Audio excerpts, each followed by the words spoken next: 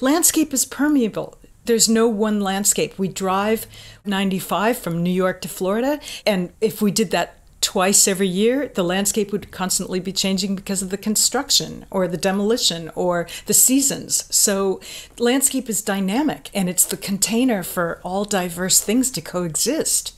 I mean, that's what it is. So we're all inside of this bubble together. Hello, everyone. It's Christine Marie Mason, your host for the Rose Woman podcast. Every week, we talk about something that could bring a little bit more love, liberation, freedom into our lives, maybe knock out some taboos that aren't helpful. And this week is no exception. We're going to be talking with artist Elisabeth Condon about her work, her paintings, and also some of her life philosophy. Now, you know I love talking to artists because artists play a very specific role in culture. They sit out at the edges, and with the right brain, they see often in imagery, fully formed concepts of what's happening in the field, what the world is waking up to, what's in the subconscious of the world, and they're bringing it to our attention in a way that it can really land in people. So if you're an art lover, you know that already. And then if you start talking to creators about their why, it goes very philosophical very quickly. And I'm always learning from artists. They take in their environment in such a unique way and blend it up and whip it up and then create something magical. So Elisabeth Condon, in our interview, said, I asked her a little bit about creativity, and she said, creativity, well, it's just being alive. And that part of the interview, I think, is really something to kind of hone in on as you're listening. Like creativity is being in this flow and force of creation, the growing, changing, interdependent creation that, you know, we're breathing together, we're having all of these experiences and like constantly working on each other, colliding with each other, taking in sensation, giving it back, planting seeds, growing new things, cross-pollinating. And that if you're really listening and then you're taking what you're hearing into your own experience and then letting them collide, something new will be born from you. And in that way, you stay fully engaged and turned on. So many years ago, I went to the Nobel Museum in Stockholm, and they had an exhibit on where creativity comes from. And the exhibit said basically it comes in times that hyper-focus you, that it's either, or great discoveries, Nobel-winning discoveries. So that was surprisingly either in a highly catered situation where you didn't have to worry about a lot of things, like an elite university and everything's provided for you, or even in places where it was a wartime, a lot of innovation in wartime where many other distractions were stripped away and you had to really focus on the task at hand. But other research says that creativity and innovation, and even derivative creativity that builds on top of something else, not sprung from a raw seed kind of creativity, happens at collision points, where different disciplines collide in port cities, at the borders of countries. Like if you go to the US-Mexican border, it's a very vibrant and alive blend of things when two cultures find each other and begin to cross-pollinate. Lots of joy there also, and lots of discussion over what people really believe and what they value. So how do you engineer collision? How do we engineer environments of cross-pollination? How do we make gardens where one breed of flower is right next to the other? That's what we're trying to do with Sensing Woman, a multidisciplinary encounter. When I was putting the show together, I did a thesis on what are the levers that we can pull to unwind these unhelpful stories around women's embodiment, sexual shame, all of the things that stop us from living our healthiest and most free life. And of course, that's morphed into complete look at women's health and wanting freedom in that regard for all of us. The levers that we have represented include religion, media, education, policy and law, eco-philosophy, eco-spirituality more than just philosophy. Because we're trying to create a space that also lives what it's preaching, there's also interactions between the participants in a much more circular way, and their evening events where there's more dropping into the body. I'm so excited to have a storytelling night, a sound media night, and a rap priestess, Lizzie Jeff, coming in and dropping us into silks and lace, a very different sort of feeling tone of the embodiment, and that our dialogue will have a different flavor when the conversation around law collides with a silk kimono, when the conversation around medicine collides with laying on the floor and meditating, and when the conversation around media strategy collides with women telling their very own stories. So I really want you to come and enjoy it and be moved by it. You can find tickets at sensingwoman.org. So onward now to our conversation of the day with Elisabeth Condon.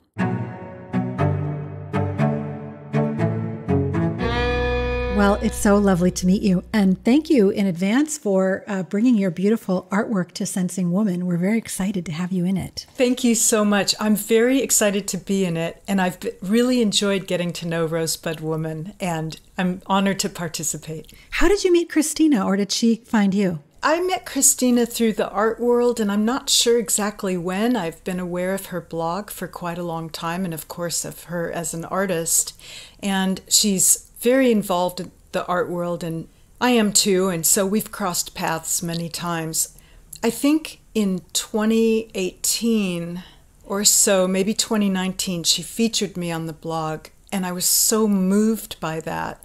And then in 2020, when she did the postcard mailing project, I participated in that, which was during the pandemic, and it was people teaming together to make collaborative paintings. What was that about? I don't think I heard about that from her. Can you explain it? Yes, it was a huge project that she devised, which was, I'm trying to remember the parameters now, but I think that 2 people or more would collaborate on these paintings that were a certain size, maybe larger than postcard size, but, 7 by 10 or, kind of a small range on paper. And so she organized these exhibitions where people would send their submissions in, and the exhibition would feature all of them. And they were, I'm talking thousands, major traveling exhibitions. This is what she did during her pandemic year.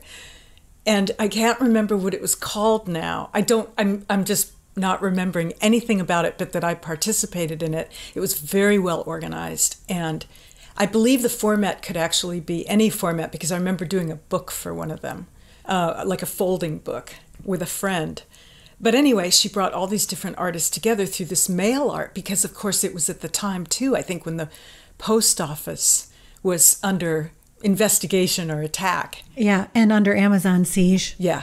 Everybody's staying home. But what a wonderful commentary on friendship and on aleatory living. Just taking a little bit of something you get and then being in response to it, like an improv, like a yes and. Yes, definitely that. So your work, now it's very hard on a podcast to give people a sense of visuals, but I'll try to do imagine a very, very large, like almost a wall-sized piece. And it has this intersection of grids, almost could look like an abstracted cyclone fence or a weaving or a net, so kind of structured. And then these huge floral organic layers over it is the most recent set I saw. Very vibrant and such an interesting yin-yang combination in what you're doing. So I wondered if you might tell us about the pieces that you have in the show and sort of what's behind them. I will, and thank you for your description, because the pieces in the show are smaller than those large paintings, but they derive directly from them. So moving back a little bit, I start my paintings with a random gesture, usually a pour of color. So I'll have a fresh translucent color and I'll pour it on a blank canvas lying on its back on the floor, so it creates beautiful shapes, and those shapes give me a lot of imagination, and sometimes, meaning they fire my imagination, and sometimes I'll build a lattice pattern, what you're referring to as the fence, on top of that, and it'll be a face-off between order and disorder, or the found and the intentional, to offset a wallpaper of my mother's from childhood with the randomness of poured paint, which more often than not turns out to resemble flowers in some form. So I've been taking those 2 points and making paintings from them in a pretty spontaneous manner. I just let the paint guide me in terms of imagery. And specifically to the paintings that are in the Rosebud Woman show, the larger one at 27 by 23 inches, which for me is a small painting, that painting had a different evolution. It came from a series of pours, and the color was so subtle and beautiful that I kept it on my studio wall for maybe 2 years. I often paint on a very finely woven portrait linen, but that painting is canvas, and the canvas absorbs the liquid pours in a dynamic and exciting way. And I had these subtle colors, and I was looking at it literally for years.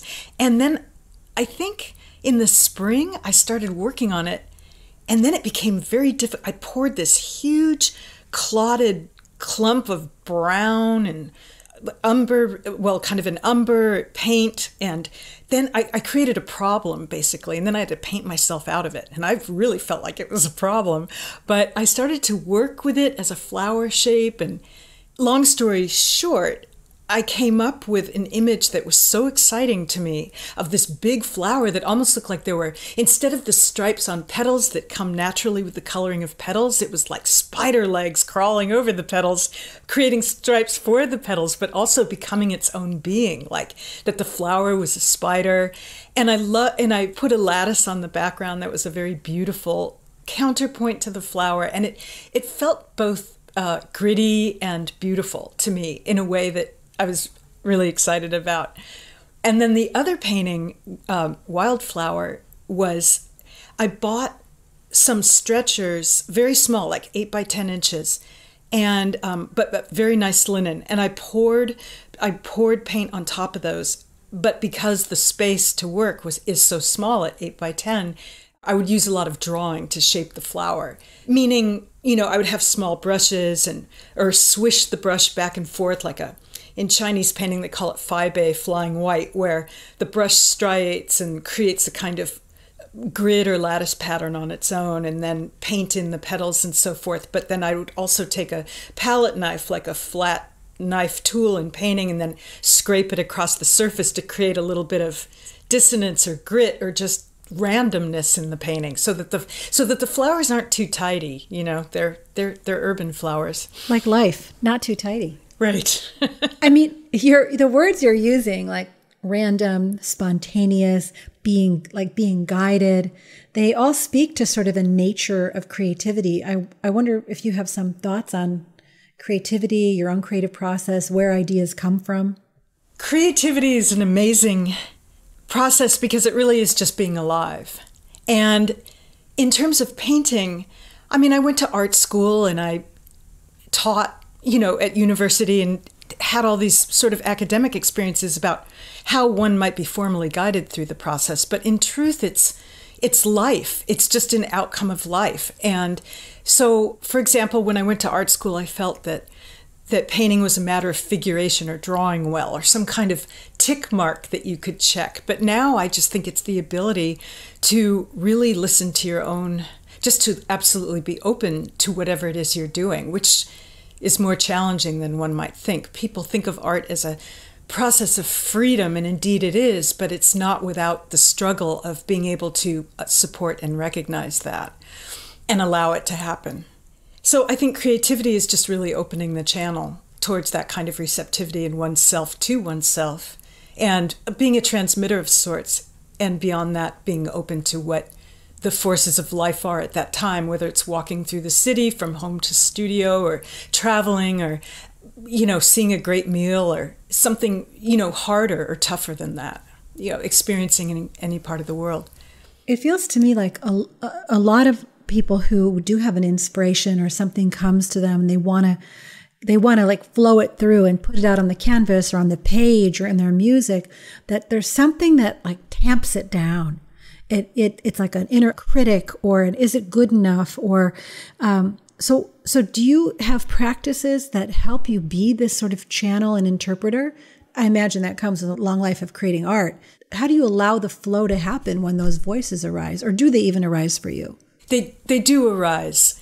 I can't say for everyone, I can't speak for everyone, but I wouldn't doubt it. And the first practice would be to see it for what it is, a tamponing down, a denial of that force, and then to work against that. And when there's urgency in one's situation, there are times when I have to paint and I can't be stopped. There are other times when it's more, what do I want to say? I do it and I want to do it, but it's not urgent. And in those times is when it's easier to be critical because the time frame is different. And so really to recognize it and deny it and to work quickly. I mean, I love working quickly, meaning to work sequentially on small paintings or canvases to warm up and to not be attached to the outcome of those things. And then the pouring paint was definitely a direct result of that kind of, well, there were two things, but that kind of voice that comes up. The pouring would circumvent anything because it wasn't even me, really. It was just, there wasn't an ego attached to it. It was just what happens when paint paints itself. And for that, I think back to the Chinese painters, the scroll painters, the mountain water landscape painters, shanshui, where artists trained as calligraphers to be able to unite gesture and image in one mark, which was usually a flower idiom or a tree idiom or some kind of landscape language that derives from calligraphic marks reconfigured into a landscape framework. That there's something in that capturing of form through the life force of the pressure of the hand that is magical. And I have practiced Chinese painting for that purpose because it's nothing but a preparation for an execution that is spontaneous and ideally filled with life. But if not, throw it away and try another one because the materials they're organic and they're disposable. I'm having a full body response to your playfulness and to this, like, it's just so exciting. I'm very like alive and tingly. I had a question around urgency. What does create urgency for you? What's the urgency about? The urgency is, well, sometimes it's physical, that I need to pour. I absolutely need to. Like I would imagine somebody needs to dance or we need exercise. Just a pure physical drive. Like if I don't pour paint, I'm going to lose my mind. But other times it's emotional or psychological or circumstantial, historical, urgent events that drive me to it. Yeah. So let's talk about urgent events. And you agreed to do this show. And as you know, the gallery portion and the curator portion is going to women's reproductive health. And it's a benefit. So we're super excited about that. We started planning the show a year ago. I know it doesn't feel like that when you're a month away and there's still a million things to do. I'm sorry, team. But we started planning the show. And that was before, the real backlash legally for women's rights happened. And even through the process of starting this company and all the things that I've done, like I'm just starting to really get a sense of how much life in a female body has framed my experience in the world.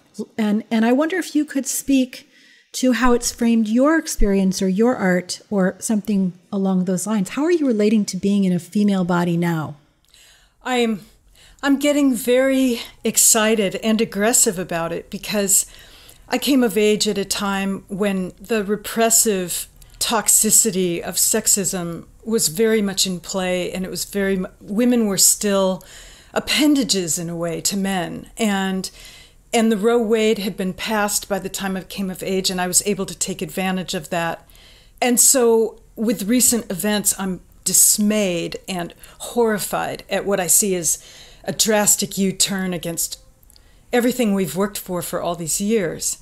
Now, as to aesthetics and painting, I grew up in a home, a nuclear family, in a decorated house with very sprightly designs, hence the lattice in my work and the flowers, actually, because one time I came home from school and my room had been redecorated as a birthday present and redecorated in my mom's wonderful and really matching patterned eye, but it was a lot. It was a lot to take in. I wanted to draw pictures of David Bowie, but I had flowers and lattice.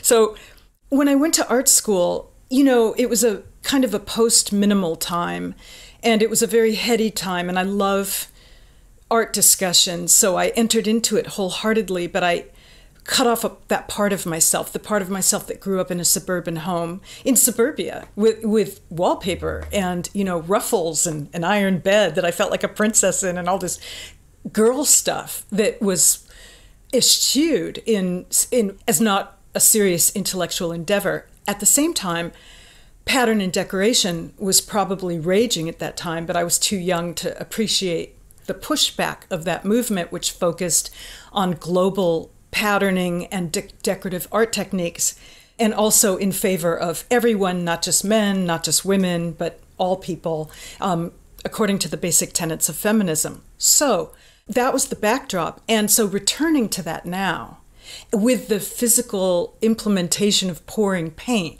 which is just something I love to do, and one discovers things about one's process as we go on, but to bring that aesthetic aggressively into my work, or exuberantly, I should say, because I don't feel aggressive as much as I just want to let it out. And I think it's important that it come out now because of all this backward thinking and the separation that's beginning to occur, preventing more equality. There's something it's a new idea for me around the push of feminism in the 60s and 70s, denying all of the things that were the purview of the feminine before that is like it's a pushing away, but it's also a denial of the lineage that brought you forth. Like you had all of these domestic arts, and you had catering, and how to make a good martini, and how to put up wallpaper, and how to put up, like, I don't know what you had because I wasn't there, but like what I see in movies tells me that. But that there's something in, like, we don't want that anymore. We're going to push that away. That is like in trauma work, you sort of look at transgenerational transmission, and that you cannot actually heal until you accept and integrate your lineage. Otherwise, you're just suppressing it and running away. And so there's something really interesting in the way you're bringing those patterns forth that speaks to an integration period that I like. Thank you for that, because I agree with you, and it feels quite right to me, and it was through Chinese paint. I became very interested in Chinese painting as a vehicle to describe a landscape very close to the landscape I grew up in, which is Los Angeles. And then I went to so I became very interested in Chinese painting. I was teaching in Florida, and Florida reminded me of LA in the 1960s. So there was this whole discovery of landscape, and with it Chinese painting, and with it then I started going to China, and I was in Shanghai for 6 months in 2014, and it was at that time that I started to realize that scrolls and wallpaper were pretty much the same thing, but one was made by literati men, privileged, trained, government officials, and the other one was made for, the burgeoning decorative movement in the 20th century in the United States, borrowing from every other culture in the world, but somehow remixing on the walls and kind of in this fast and disposable version. And once I made that connection, and then living in New York, where nature is artificial, you can walk by Montclair, if that's how you pronounce the store's name, and see what the seasons are by what they're showing in the window, just as much as you can, walk down the street and feel the weather. They're equal. So it started to make a lot of sense to tie it all together or integrate. And then, of course, one rediscovers all the lost and pushed away parts of oneself, wanting to fit into a larger paradigm that, in fact, could never work without losing those parts. So, and now it's imperative to not lose those parts, to integrate and come whole, because I don't want to say there's a fight, but I want to say that it's important for everyone to have a voice and to speak with it fully. And that's the task, I want to relate that. My stepmother was the first management person at the Bell companies in the 60s. The first female management person. She got such grief, like her banker wouldn't meet with her one-on-one without a chaperone, all kinds of things like that. But for the bulk of that part of her career, she was coached to dress for success, to basically wear a man's suit and a floppy bow tie, and to cut her hair really short and be very simple and desexualize herself. And in that way, she advanced very quickly. But what I'm seeing now is women are saying, why do we want to masculinize and be part of a paradigm that has basically bankrupted nature and the planet and our families in so many ways that are critical for us? Why don't we try a new way? And that there's something about having to go, maybe going through the fitting in to whatever power structure is in place, getting enough of a foothold before you can say, wait, why would I want this anyway? And then, coming home to possibly a more genuine and authentic way of being. So the integration word may be the word of the day, I feel like. I agree with that. And integrating genders in oneself too, which I think we can all do. Taking another page from... Oh yeah. Speak to that a little bit. Good. Well, I'm thinking of the... Integrating gender, what does that mean? Well, again, I'm just going back to Chinese culture and the Mogao-ku, the caves, the Buddhist caves in the western China, Gansu province. I think the name of the town is Duhong. But there are these caves that were painted in 337 BC, and you go into them and they are held aloft. They're carved out of the mountainside. They're held aloft by pillars, and they tell the story of Buddhism as it spreads from India through China and on towards Japan. And so they have these angels called ansaras that are painted on the ceilings that are both men and women. I believe that's the case.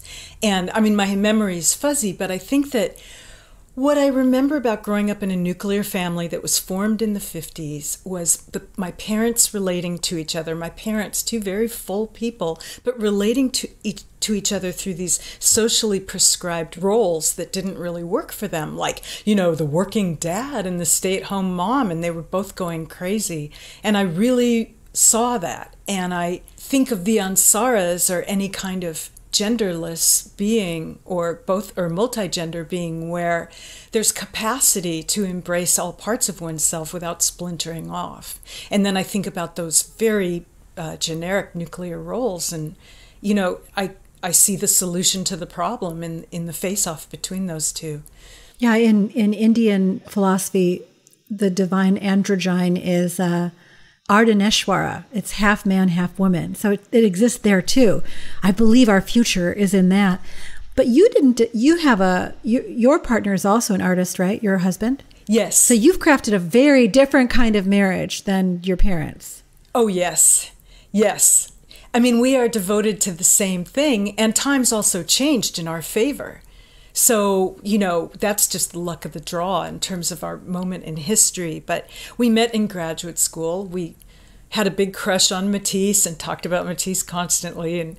And we went to Chicago, so they have some great Matisses there. And it is we don't even always live together. We just really understand each other and do what we want. I'm in New York, he's in Florida, and we go back and forth and see each other a lot, but we don't feel tied to some kind of structure that doesn't make sense for us because we met as students, we were wide open, and we've always kind of kept that relationship going to being open and not defining marriage through some prescribed idea. It really works. That's like Alfred Stieglitz and George O'Keeffe, right? Didn't they have a relationship like that? It is. I love that. I wouldn't say he's not the Svengali that and I'm not trying to dismiss O'Keeffe by saying so. Her talent was there from the start, and it was his gift of seeing it. But I think that there are differences. Let me put it that way. But I think the friendship and the mutual respect is there. Yeah. We do spend a lot of time together. I wrote a poem once called The Impossible Union of Artists. I'll send it to you. But, I think, speaking to that very point, the thing that made it doable is that he wasn't tied to his ego. That's a rare gift. He's not tied to an idea of being a man that maybe used to make that union so difficult. Not that I'm trying to put it all on men, but we balance each other. I love that. So I want to go back to the angels. I thank you for that detour into relationship land. Always exciting for me.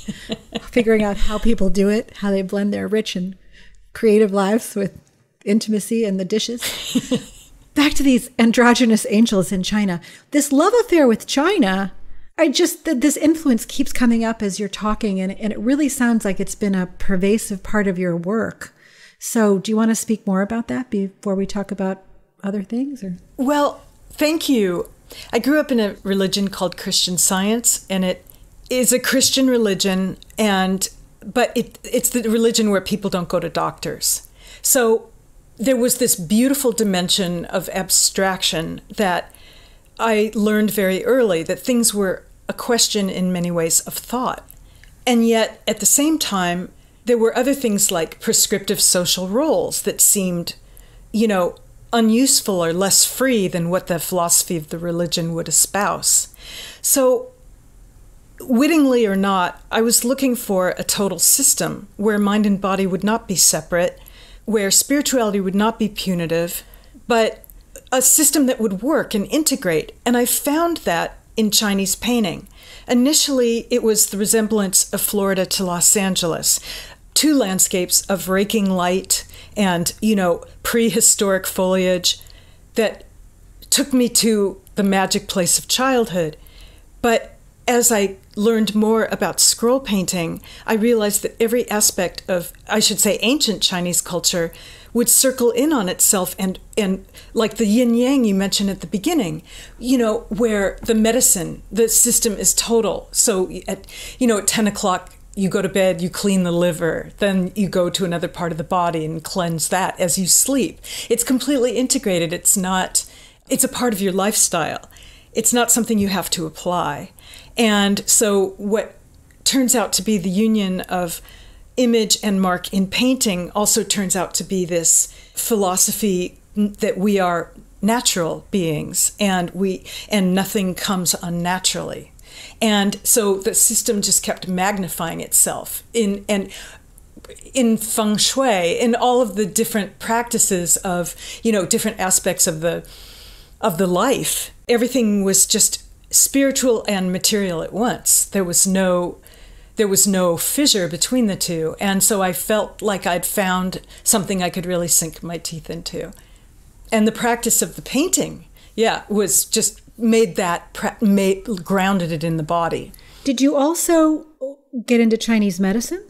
I just read some books about it, but no, I didn't. I've never been to, maybe I have been to a Chinese doctor, but I haven't really gotten into it. Do you go to doctors now as an adult? When I have to, but I'm not an enthusiastic doctor goer. Totally, me too. I'd rather do everything possible to stay healthy, to avoid having to go to the doctor. But there's a question in there.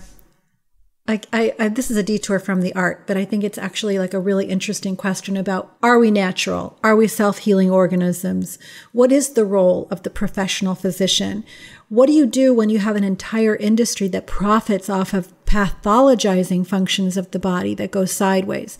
And so this is actually a broader question, not just religious question about seeing doctors, but, what is your relationship to your body? And when it has a problem, what's your orientation toward that? That is a very interesting question. And I would have to say that, I've never really thought about it like that. But I, of course, would look towards realignment in my perception before I did anything and take all the natural steps. Because I agree with you, and that's Chinese medicine too, to prevent it rather than to wait until it's too late. I am really outraged at healthcare in this country and outraged that things are the way they are. It's, outrage is the perfect word. I could repeat it, but I think you know what I mean. So I think that to try to be preventative, just like what the question says, There have been times when I haven't been able to negotiate by myself, and I've gone to see doctors. But otherwise, I try to stay as healthy as I can. Did I answer your question? Yeah, kind of. But also, it does speak to, I think you have in your artist bio some stuff around how we're related to nature, or how our bodies are, which is, it hits that point of medicine. But on the word outrage, I also feel a sense of helpless. For the system is so big and so intractable, and that when I feel helpless, I also feel outrage. And so I try to basically remove myself from that system and create a parallel system that will create health and talk to people who are of that mind. And that's not an integrated approach, but it does feel a little bit overwhelming. So anyway, how are we related to nature in our bodies, and how do you see that in your work? I think that form and formlessness are two sides of the same idea. And I suppose that this is a little bit like religious upbringing, but then also, I don't know. I think that the form and formlessness are that we are essentially life force, and all things are alive, and we are part of those life forms. And I believe that thinking has gone towards this anyway, which is very exciting. Like the life of trees and the networks between trees and all living and pollinators and how everything works. It's all interrelated, and humans are not sovereign. Humans are a part of that. So I see it like that, like just it's evident. And I remember one time I was walking in the Grand Canyon. I was artist in residence there, so I had the place before 5 a.m. and after 9 p.m. to myself. And I remember taking a walk along the trail early one morning, and there were deer, maybe elk, on that trail, and we looked at each other. We both caught each other unawares, like before coffee. And we had that, and they looked at me and I looked at them, and we both thought, oh my God, you are not my species, but here we are. And it was I just really felt that connection, that yes, you are alive and you are having your own life, and I am moving across your path, literally. And it's just it's exhilarating. And I think that the form and formlessness idea translates to painting. I don't want images to be fixed so that they can't move, like wallpaper, for example. But I want a state of landscape is permeable. There's no one landscape. We drive 95 from New York to Florida, and if we did that twice every year, the landscape would constantly be changing because of the construction or the demolition or the seasons. So landscape is dynamic, and it's the container for all diverse things to coexist. I mean, that's what it is. So we're all inside of this bubble together, this bubble that is the atmosphere of Earth. Do you know why I like talking to artists? Because they say stuff like that off the cuff. Oh my God. People, do you hear this? Free your flowers. Get them off your wallpaper. Let them be alive. Elisabeth said creativity is really just being alive earlier on in the show, and I just keep coming back to that. What do we do to be most alive and most present and most in the flow of what's happening? Is there anything else you'd like to tell us about what you're working on now, what's turning you on now in your work before we wind up? Since spring, I've been painting these paintings on paper of flowers. I've been thinking a lot about life cycles and, life and death. And the best way to address that right now for me is on these beautiful pieces of handmade paper that I order from the UK that are 16 by 16 inches. And I buy flowers from the bodega. I go to my apartment and I paint them. I set them up on a table and I paint them. And what generally happens is it takes me a couple days to circle them and to get to know their shapes and their colors and what I want to get from, we're looking at each other. The flower is trying to do its job by blooming, and then I'm looking at it, just trying to understand what it is. And then as I start to paint it, so it reaches this moment of ripeness. That's usually when I begin. And then the flower withers and it even falls apart, and I want to hang on. It's a test. So sometimes after the flower is dead, I'll paint the flower from memory. Sometimes I'll capture it in its life cycle. Like there'll be parts of the flower that are really young and then parts that are really old in the same painting. So it's kind of an exercise right now. I've got about 18 of them.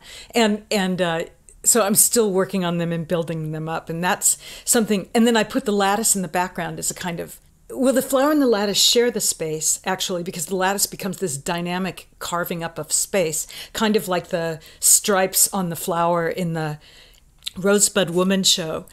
So there's all these different lifespans in the flower. And And then it's set within these spatial interstices established by the lattice. And the lattice is kind of a life force that exerts itself with and against the flower. And that is just really occupying me right now. What do you think would happen if you painted a self-portrait with parts of you that were young and parts of you that are now and parts of you that are like, that could be such a cool exercise. It could be. I mean, first of all, like the idea of capturing something in one painting that has got parts of it over the course of 4 or 5 days. It's not like, you said you were a fan of Matisse, but you know, the guy who did Monet, he did the haystacks, right? Yeah. Where he was capturing them across the light, but he'd work like 4 canvases over the course of the day so that he could get a sunrise one and a midday one, and he wouldn't lose the work day. Right. But the idea of getting them all in one panel, I just love that. And then also it just ties into this thing about being female, being all of our ages at once, and allowing the parts of you that are young and the parts of you like I don't even know what I look like anymore, frankly. Yeah. Because I look in the mirror and I just have like the lens of like, I think I'm still 15, basically. I understand that. And I know exactly what you're saying. You know, but I do maybe feel that way about the flowers. That they could be, I mean, I don't know that they're self-portraits per se, but I think that they're mental portraits, like portraits of a consciousness. Yeah. And a consciousness that recognizes temporality and like material decay in some, like right. The arising and the declension of our life. Beautifully put. And that all things have this, like they arise as a pulse and they move on and no grasping. Yes. I could talk to you for a long time. I really love this. So I'm so thrilled. I'm looking forward to meeting you in person. We're going to have a great time. I can't even tell you, like between the artists who are talking and then the speakers who range from political strategists to eco-spiritualists to, you know, women who are menopause doctors and sexuality experts. It's going to be a really rich gathering. And I like to think of it as more of creating a community portal because yes, we're raising money and the ideas are important, but the connections between the people who come are really important to me. And I think you're going to really enjoy the people you meet and they will enjoy you. Thank you so much. I can't wait. Thank you so much for spending time with us today. I love sharing these stories. I love sharing this art. I wonder how your art making is coming. How's your creativity? What are you working on? What's alive in you? When you get really quiet, what are you sensing in the field?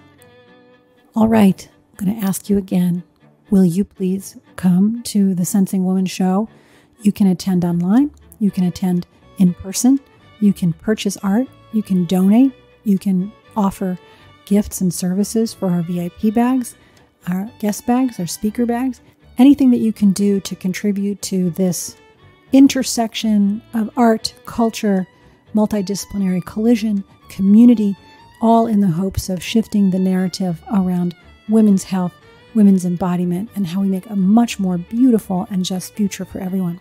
You can find me at the.rose.woman on Instagram or at rosebudwoman, my company that makes beautiful intimate wellness products. We'd love to see you, or visit us at rosewoman.com.